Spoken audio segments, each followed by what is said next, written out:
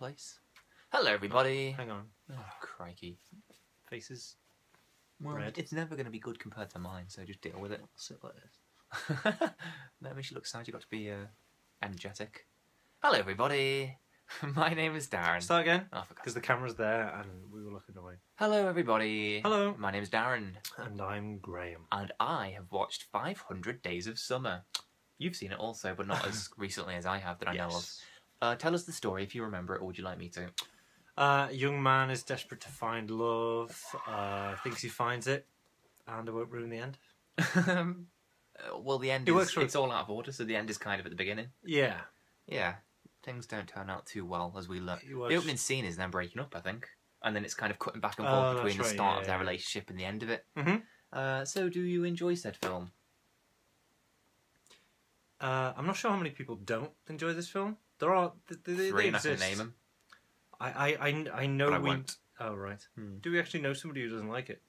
I don't know. I don't know anyone who doesn't like it. Anyway, this is a big point of a stupid point. Yes, I really liked it. If that was the question. That was the question. It's a lot of fun. I mean, I really like Zooey Deschanel. It's a bit annoying, isn't it?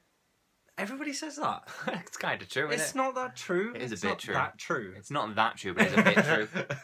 And obviously, JGL is Joseph Gordon-Levitt, for those who don't know. Thank you. Letters. You know, he's just great as usual. Any other big names pop up? Yes. Agent Coulson. Right, That's a big name. That is a big name. Yeah, he pops up briefly, is it? Yeah. Just Chloe's in there. Twice. Yeah, Chloe Moretz. Yeah. She plays the younger sister. You fancy her, don't you?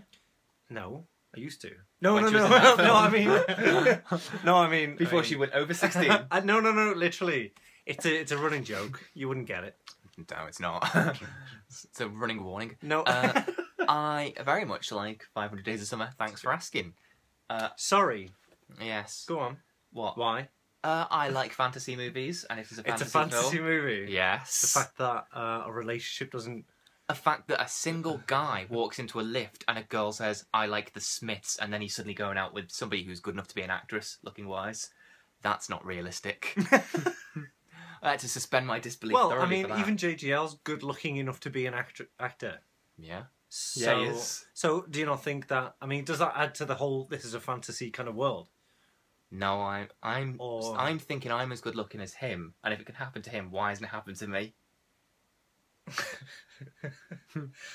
I can't quite compute that, I'm afraid. I know a lot. Are you saying that you find him sexier? I know a great many people. Yeah. Who fancy JGL. I do too. I do. I know the people. But you're comparing yourself.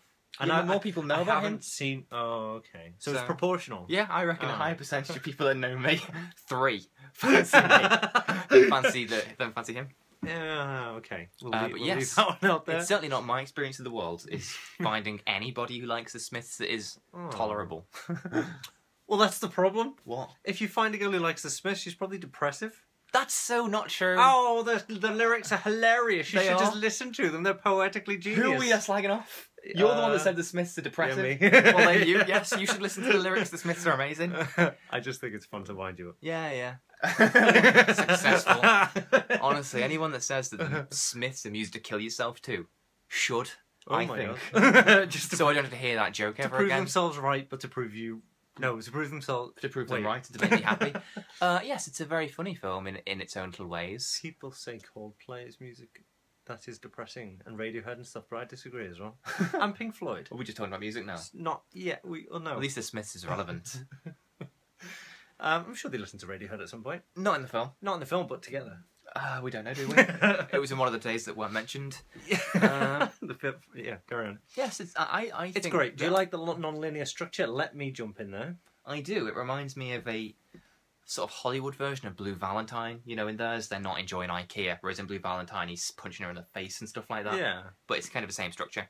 And it's a bit like Eternal Sunshine and stuff like that. Like Eternal Sunshine. I thought you said A Tale of Sunshine. A Tale of Sunshine. A Tale of Sunshine. Sounds lovely. Wonderful. Well, 500 Days of Summer, isn't it? A Tale of Sunshine. Summer. Yeah. That was an alternate title. Made. Yeah, well done. Yeah. See all the teeth I have? Never noticed this before? No? Anyway, carry on. What was your question? Do you like it? The film? The non-linear kind of it's good. structure. I like the way it contrasts, you know, Yeah. I haven't just slagged it off. The sorry. IKEA scene, it shows him being funny in IKEA and her just being frumpy and miserable about it. And then it cuts to them why that he would be doing that. And it's the first time they went to IKEA and they're having a great old time pretending it's their house and stuff. Yeah.